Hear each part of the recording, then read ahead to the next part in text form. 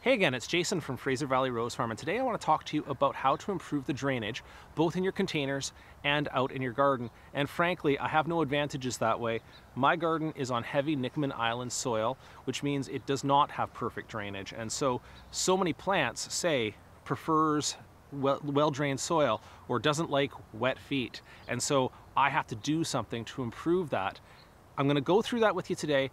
I have a couple of demonstrations to take you through it that will make it so much easier to understand, so stick with me through that. First up is a test to check the drainage on this peat moss and perlite mix. It's 6 cups in total of the mix, and I'm pouring in 2 cups of water, knowing that the potting mix will hold some of that moisture. And then I'm measuring how long it takes to release a half a cup into the drainage. And the result here you can see is that it takes about 1 minute and 20 seconds to drain a half cup.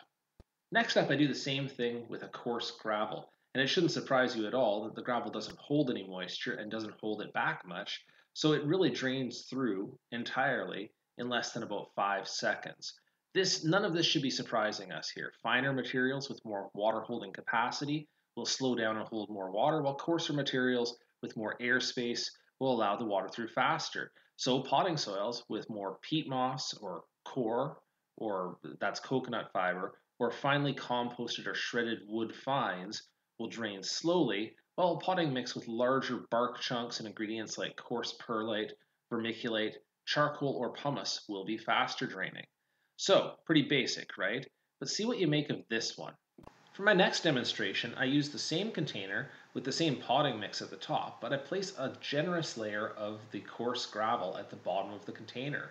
So the question being, will it drain fast like the gravel? Will it drain slower like the potting mix?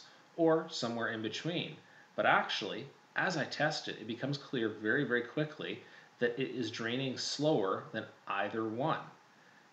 In fact, by the time it reaches 1:30, a minute and 30 seconds, it's basically stopped draining, and I have to add another cup of water just to get it to finish and get me the half cup of drainage.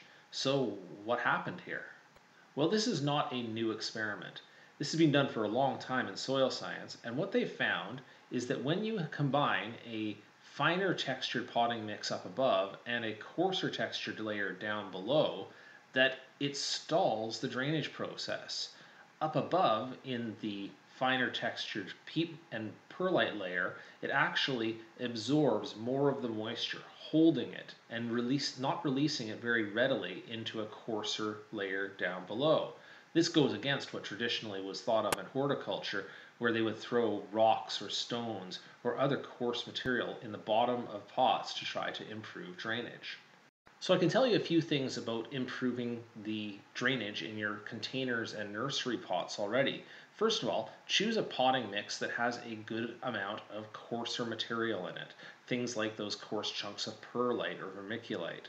Second, do not layer with a coarser material at the bottom of the pot. Any of those interface layers that change the texture of your soil will tend to disrupt drainage. And third of all, use a taller and narrower container rather than a wide or shallow container.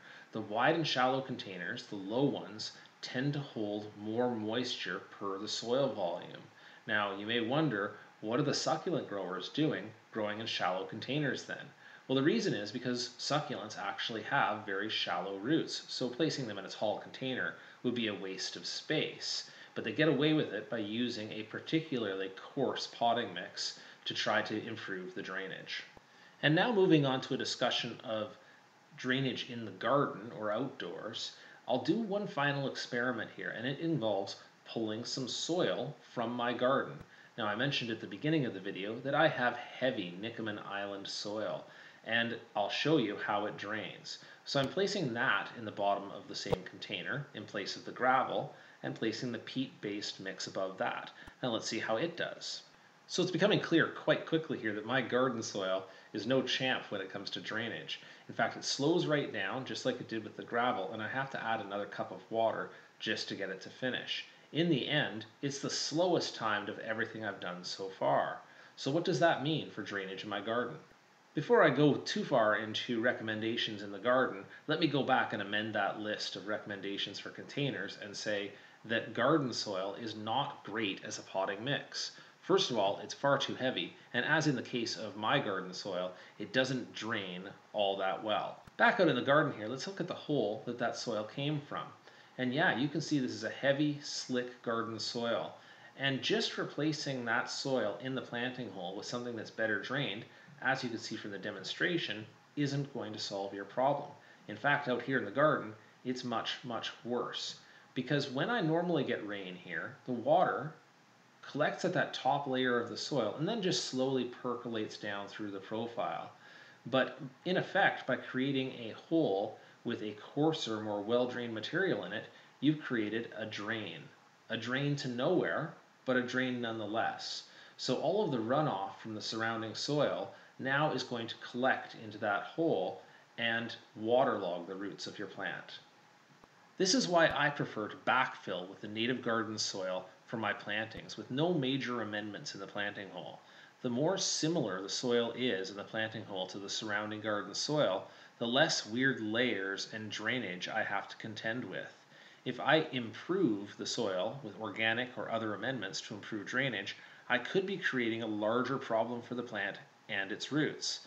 I'm also in favor of a modest tamping down of the soil after planting to simply restore the soil in the planting hole to a similar firmness and compaction to be consistent with the surrounding soil so it doesn't become that drain. Now I can imagine some objections to my point of view. After all, don't we want to give our garden soils the best possible start? Don't we want to give them a dedicated area where they can have a loose, uncompacted planting soil, something with lots of organic matter and fertilizer in it so the roots don't have to go searching anywhere? Well, the truth is, when you're making a planting, you want the roots to have to go looking. You want to go looking for water, you want to go looking for fertilizer. So I really do recommend that you use the native soil, and if you want to make some improvements, you improve the entire garden from the top down rather than just hitting it planting hole by planting hole. So let's talk about the improvement of heavy and modestly slow draining soil with other clay characteristics that you'd like to improve. So I've done a whole other video on the topic of improving clay and heavy soils, which I'll link above. One option is to add organic mulches to the entire area, which will improve the structure and workability of the soil as it slowly breaks down. These mulches also protect the top layer from the drying and crusting that are sometimes present in clay soils. Another option is to plant mixed cover crops as a green manure and for their clay breaking roots. I also have a video discussing the option of incorporating sand into some depth at the top profile of the soil. It's not exactly my first option, but if you want to hear a discussion on that method, I'll link that video as well. It's important, however, to note that if you're really dealing with a serious drainage problem, like consistent puddling and a deep layer of low permeability soil like clay, the measures I just mentioned probably will not solve your problem. Improvements at the surface, like mulch or green manures, can just as easily end up waterlogged themselves underwater. If you do incorporate sand to a certain depth, you may be able to move some of the moisture down a little bit lower, and if you have shallow rooted crops, that may solve your problem.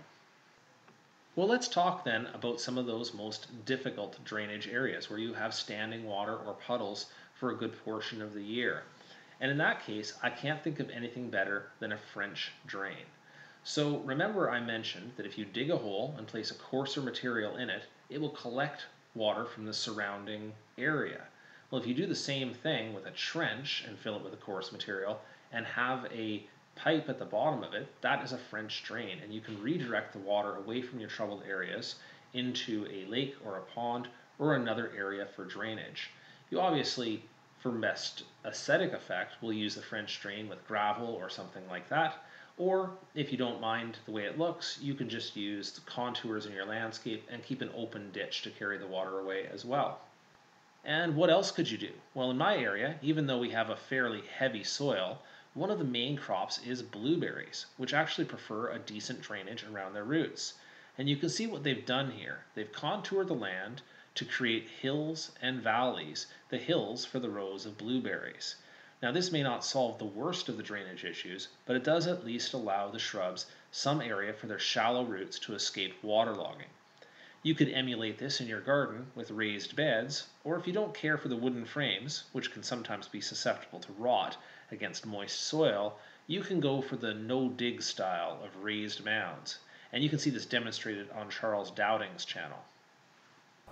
Okay, that's it from me on how to improve the drainage of your soil. I hope this answered some of your questions, and if you have any further questions on the matter or some comments, like if you've had some success in this regard and want to share that, I'm sure everybody would appreciate you leaving that in the comments below. Thank you again for watching.